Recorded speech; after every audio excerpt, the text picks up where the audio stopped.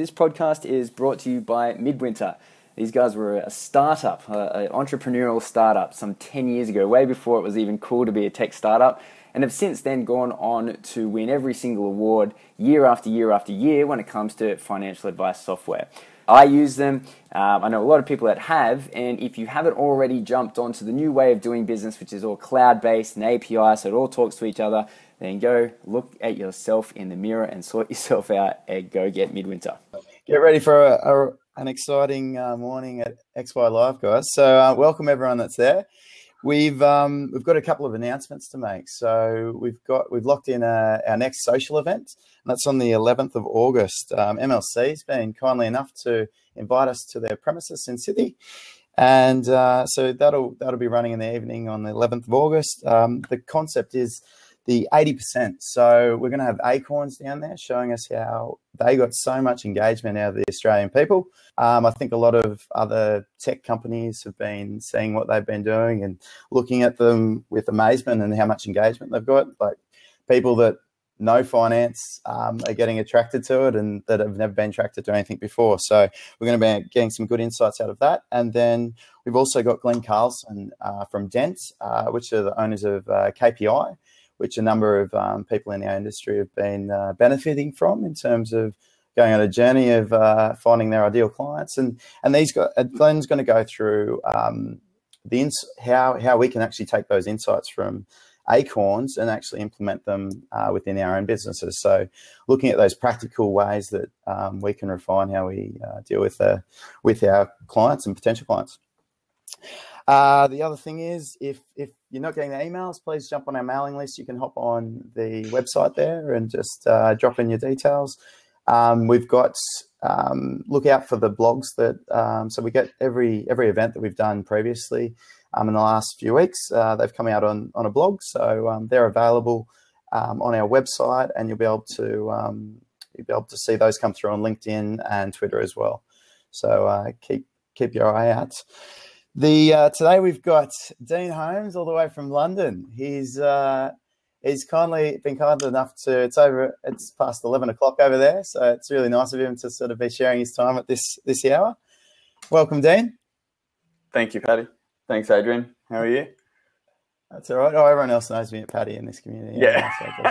I was already in trouble by calling you a nickname to start with, so. That'll be the least of it by the end of the session. So Dean's been running his business overseas for the people that don't know.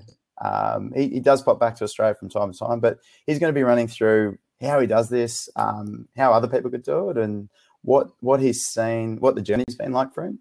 So it's pretty awesome. There's not many people that have done what he's been able to do, and I think everyone's going to get some really good ideas out of what he's been doing, even if you just want to do it in Australia, live in Mildura and just deal with people in Sydney or something. So that's there's going to be some really cool outtakes. So Dan, we might kick off. Why you moved overseas, and what was the reason for the big move? Yeah, sure.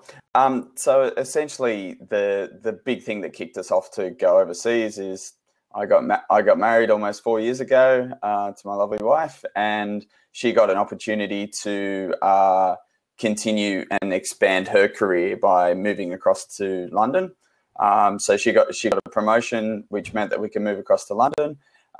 It had always been something that she had wanted to do as she came across from New Zealand and then to Sydney and now to London. And so I was lucky enough to be able to support her and her career as well by being able to sort of move the business and move my role within the business, which we'll get onto, because it's not just my business, but the broader business that I'm part of, but move my part of the business over to London and still be able to operate, talk to clients, have meetings, have Skype meetings, things like we're doing now, was all able to be done remotely. So it was a sort of a reactive situation to a situation that was presented to us. We took advantage of it because it was absolutely a great opportunity, and here I am. We've been in London for about 2 years, and it's about 2 years and 2 months now. So it's been a successful journey so far. Yeah, great. So it's a really good example of how advisors can support their partners because of the flexibility of our jobs, I guess. That's which is awesome. Just a reminder to everyone out there that while we're going through this, if you've got any questions that you're really keen to ask Dean, just pop them in the message box, and Phil will be keeping track of those, and he'll come back to us in the second half with asking those. How did your clients react to the move, and how did you deal with that transition? Yeah, well, there was two people. There was sort of two different people that I had to tell. Firstly, I sort of had to work out a situation with my internal clients, being my business partner and staff within the business. So that was an interesting challenge in itself. My business partner knew some years in advance that this might happen, but obviously the day that it did happen is a little bit of became a little bit of a shock, and we had to implement a strategy within the business. And then obviously at the time that I left to come across to the UK, we had a much larger business, which we had about 10 staff at the time. So it was about how we communicated that to the broader team. It was accepted really well, but I definitely couldn't have done what I've done without the team that's based in Sydney. Secondly, with the clients, the way in which I tackled that is I essentially went to my largest client and spoke to them first, with essentially the view that if I could explain it to them what I was looking to do, and if my largest client was happy enough to stay with me and continue to work with me while I was in the UK, then everyone else sort of beyond that would say yes. So it's a bit of trickle-down economics almost. Yeah. So if I could retain the biggest client, it's the 80-20 rule. I think you're having a presentation on that shortly. But yeah, exactly. I sort of started with the biggest one. That was the biggest challenge for me. And so when they were very, very comfortable with the idea, it just gave me confidence to go along and continue to have those conversations with clients. So with that, some of the key steps were just working with your largest clients first, and making sure your team was on board, and with that transition, and that was probably they were the key part of it. Yeah, they were the two big parts. There was a technology part and an admin part, which we'll get onto just in relation to what my day is like normally. But look, from the client perspective, it was 99.9%. It was amazing from all the clients. So heaps of the clients, because I have a really good relationship with my clients, they were incredibly actually excited. They'd already been on a little bit of a journey with me, over the years, just with the life experiences that we have personally, and I share those with clients as well. And so they knew about Anshika. They knew where she came from, what she was doing. And so when I talked about her getting a promotion and things like that, it was a really easy conversation to have, because they were already sort of, aware of that part of my personal life as well. So that was really positive. Some clients were almost indifferent in that it didn't really worry them at all. Some clients I only see once a year, and so I was always promising to come back to Sydney. I come back 4 times a year anyway, which we'll talk about in a second, but I was always promising to be there. So some clients didn't even know that I had left before I left, because I didn't get a chance to talk to them, because the move happened quite quickly. And so some clients didn't know for 3 or 6 months until I actually got back and was able to see them. But really, they wouldn't have known anyway. They pick up, my mobile phone diverts to my Skype. So if they ever tried to email or call me, I pick up the phone. I don't pick up the phone at 3 o'clock in the morning. But other than that, it's actually really streamlined that people call the same numbers they've always called, and the phone just rings. So that was the broad reaction from my clients. So on that point, clients as a result of the move. I was just thinking, what are the touch points that you have with clients now? So they're not necessarily being able to pick up the phone and get onto you straight away in their like day hours. Yeah. Well, so how does that what I structure my day in a particular manner. So this is a really long day for me. It's not normally like this because I woke up at 5 a.m. this morning. So it's midnight. It's just past midnight now, but I woke up at 5 a.m. this morning.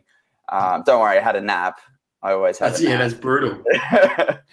But I woke up at 5 o'clock this morning, which was 2 o'clock in the afternoon in Sydney time. And so that actually gives me enough time to cover the business day, to talk to I talk to people within my business and my staff and my business partner, Paul. We have chats most days, which means that I know what's going on within the business from an internal perspective. And then there's heaps of time for me to go and talk to clients.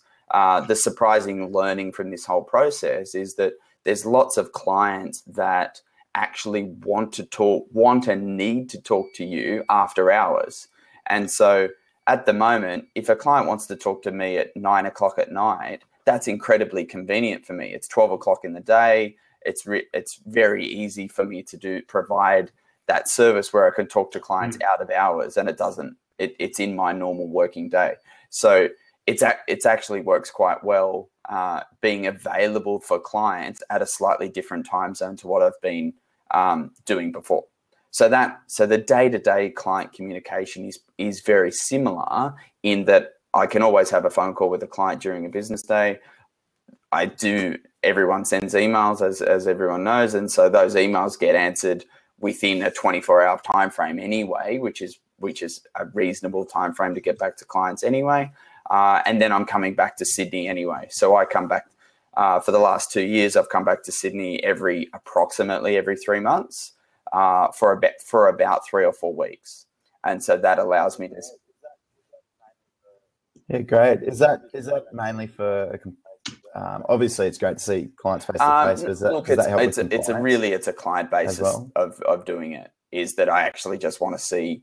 I want to sit down and see with my clients and everything like that. And so the importance of maintaining the relationship, you can have a virtual relationship just like what we're doing right now. You can do that. But it's also nice to sit down and have a cup of coffee, or to go to a client, or they come and see you and things like that. The relationship gets built in two different ways as a result of doing it, and they're both important. I've done. Sorry, absolutely. You go. And your team. So obviously they're on hand. I think it's really helped. I think they're watching. So I do a big shout out to the team. G'day, guys. Because they from this process, Shane, Stella, Kevin, and my business partner Paul. I can back see. To work, guys. Yeah. Stella and Shane. I can see Stella there. Shane are there. I can see their little pictures. But yeah, in all honesty, there's no way that I wouldn't be able to do it in the way that I run the business without the team. You got Shane claiming a bit of the credit. Yeah, that's definitely part of my ability to work remotely, is actually having a team. And so one of the learnings about actually opening this up to other people, other advisors that are looking to do it, is that as simple as it is, someone needs to open the mail, someone needs to be there to answer a phone call at 10 a.m. when I can't. So there you go. The letter opener. That's his nickname.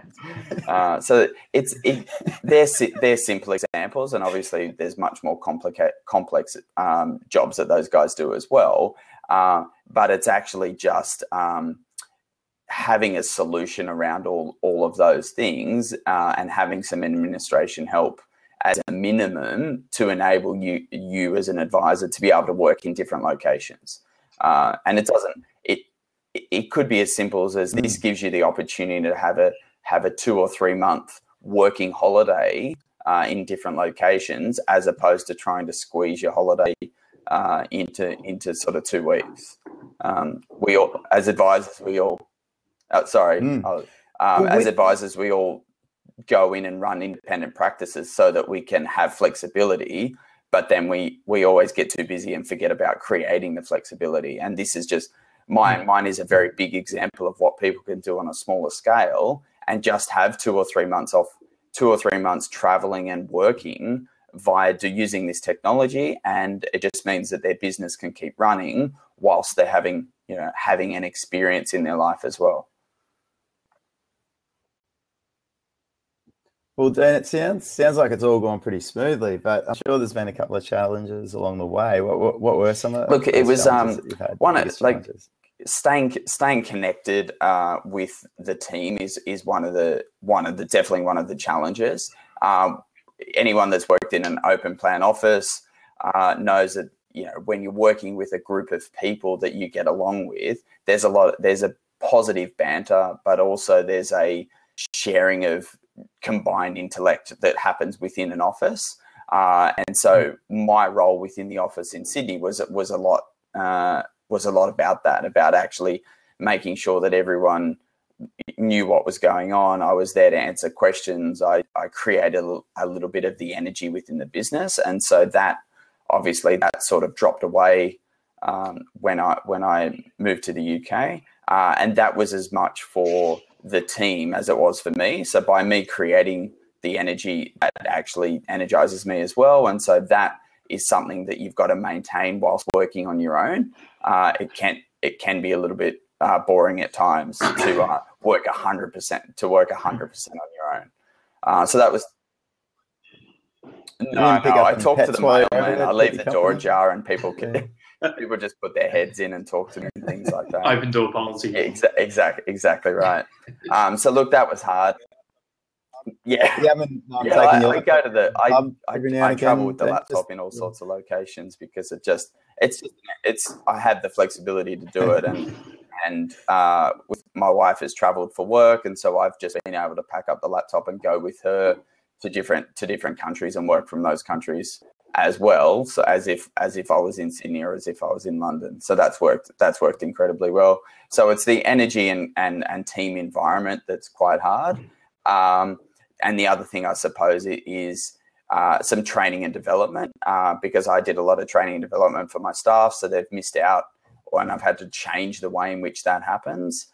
So if you've got a team, that's probably something important as well. And there's a whole new business pipeline that has to be managed as well, as in how you attract and retain and get new clients. That has to be thought through as well, because you can't do this forever if you're not at least taking on some new clients and things like that. So they're probably the challenges.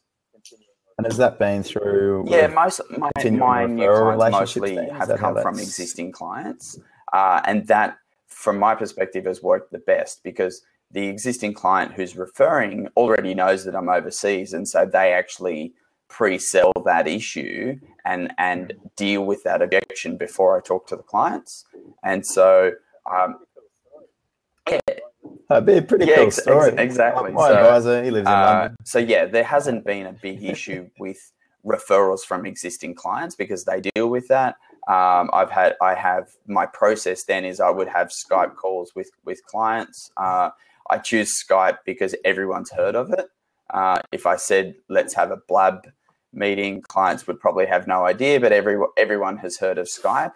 Everyone can download it. It's really easy and it actually works very well. And so I have phone conversations, Skype meetings with clients. And then because I'm always coming back every 3 months or so, I'm typically, it's close that I'm going to see that client in person as well. So I've still engaged the client. We might start working for them whilst I'm here, but then I'll meet them within the first 3 to 6 months of the relationship. I will have had a face-to-face meeting with them as well. Yeah, great. Well, Dean, how about we'll be able to just jump into a few really hot tips and tricks for everyone out there, and if someone wanted to get up and running like you have, before we jump over to, because I'm sure there's going to be some really good questions coming out from people. So what would be your best tips? Yeah, the tool side of it is actually surprisingly quite simple. And most people already use the vast majority of the tools anyway. Skype is hands down the easiest and the best thing for having video calls with clients. As I was saying, I have an Australian number, so people dial an O2 number. It rings on my Skype phone as if and they ring it. It rings instantly as if I'm in Sydney. So they don't even notice a time lag with that. And my Australian mobile phone number diverts to that Skype number. So it doesn't matter how people want to call me, they'll still get in touch with me. So that works really well. If I want to do some screen sharing with a few people, then I use the GoToMeeting, which you guys might use in the future. That works really well for people dialing in. They dial in with their phone or they dial in with the computer. So that works really well.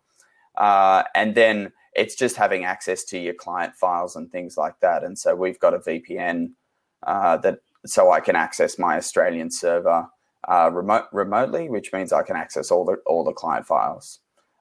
So that technology wise, that's as simple as it is. So anyone that's already using a cloud service for their data and already using like Office 365 or Gmail and things like that, they're pretty well there anyway in relation to the technology. So that part of it is not a restriction anymore. You should have a good webcam so people can see you and things like that and hear you. But besides that, the technology side is actually really, really simple. I think we were having a chat yesterday about how important lighting can be as well. So I'm going to have to adjust where I do my blabs from. And I think you figured that out early on because you wanted your clients exactly. to be able to see your face and not a reflection. Well said. But there's the lighting. It is important to be aware of what you look like and what's going on within the screen, because it's the way in which you're building the connection with the client. You need to, I did put a shirt on today, which as Stella has already commented on, exactly right. I won't tell you. I'm just wearing shorts on the bottom, but shirt on the top. But it does, if I'm talking to a new client and things like that, I will be presentable because that's important. When I'm talking to my staff, I do not always wear a shirt. Yeah, Shane's lucky if you got clothes on, eh? Yeah, definitely. I hope you put some clothes on for Stella at least. So look, that's the technology. Technology shouldn't stop anyone from doing this. I have heard of situations that certain AFSL or dealer groups struggle to get their head around the concept, but there's different opportunities for you to do that as well. There's some quirk, because I have an Australian office. It's different because everything actually goes out of our Australian office, so it's quite different from that perspective. There's some quirks that PDSs have to be given in Australia to Australian clients, and I think it's all these issues are really about that some parts of the law just haven't caught up to reality. We know that all the top 4 banks have outsourced everything to offshore, and so everyone's working out a way. But I have heard of some dealer groups that are unable to sort of work or get their head around this type of working arrangements. Well, Phil, that's the compliance side of things. Probably something that we might get another couple of questions. But Phil, what's been emerging on? So I'll just run through a few of my questions, and then I'll go to some questions that we've got from some people, which have been great. And if you got any more questions, guys, just feel free to ask them. Paddy's frozen in my screen. Is that going on for everyone else? He's still moving. Okay. Still moving for me. Okay. All right. The wind changed. Dean, great topic. I actually started my financial planning business with a hope that I would be able to work in Australia for 9 months and travel for 3 months every single year. Yep. It hasn't happened, and with 3 little ones, it's kind of made that a bit harder now that they're kind of in kinder and going to school next year. So, but it's an awesome topic and something that I know I'd love to do, and I'm sure that plenty of advisors would love to do. But I've got a question about just give us an idea of the size of your business, and do you think that it's possible to do it, work remotely if you're just a one-man band or if you've got a really small team? Yeah, well, we have five people within my business. So Paul and Stella, my business partners, and then Shane and Kevin. So there's five of us within the team, and we have about 80 between us. We have about 80 full service clients, and then another 100 that are lower touch clients. So I sort of call out, we're now a business versus a one-man band financial advisor. So there's definitely a difference between the two. And so when you're a business and you've got staff, things can happen whilst you're not there. So the example of phones being answered, advice being created, client queries being solved, all of that happens whether I was in Sydney or here. My team is helping me do all of those things. If you're 100% what do we call it, like a entrepreneur that's just running their own financial planning firm and doing everything, well, then there's just a few other things that needs to get solved in order for you to go away. And it's actually really simple things like the mail is a real honest example of things that you have to do. We still have to send real application forms to clients and get wet signatures back and things like that. The tiny little admin things are actually the things that need to be solved. If you've got an existing client base and you want to go on holidays for 2 months, you can do what I'm doing without a question, because you're able to talk and communicate to your clients. Most businesses on wrap accounts, and so you can trade, implement online, and do all the ongoing service of your existing clients. You could do that quite easily online. But yeah, there's just a few little admin things that has to be sorted out. But it does give you that flexibility to go. Yeah, and I suppose there are options to maybe partner with other advice firms to do those little admin roles, because it's especially these days, lots of things are electronic signatures and stuff. So it is becoming a bit easier to go all at the end of the day, all single financial advisors should have a buddy anyway. They should have their own succession plan. If the worst case scenario happens, that there's someone to look after their clients if they can't look after them.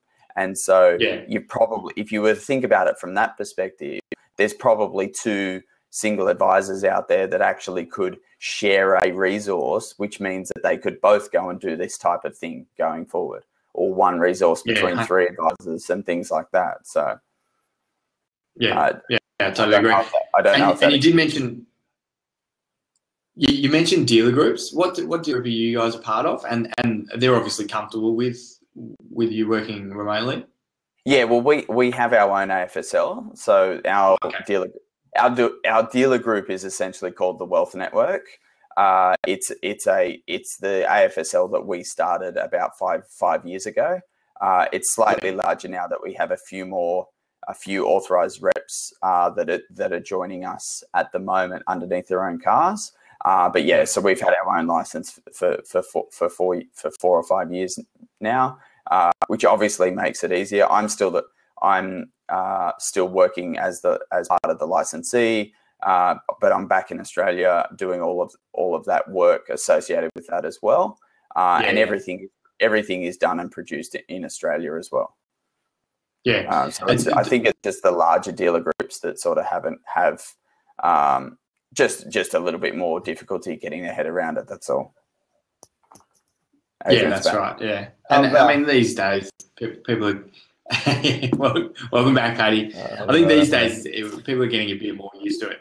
The last question I've got, and then I'll throw over the questions that we've been given, is with your business.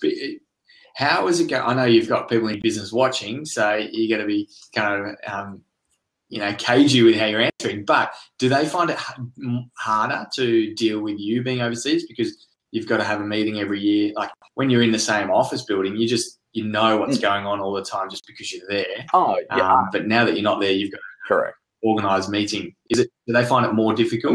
Yeah, 100%. So it's not easy for them either, and so it hasn't been easy for them for the last 2 years, because as simple as it is that I answered some questions, and so if Dean's not there at 10 a.m. to answer a question, then we've got to wait till 2 p.m. for Dean to answer the question. Mm-hmm. And so sometimes that just slows down the process.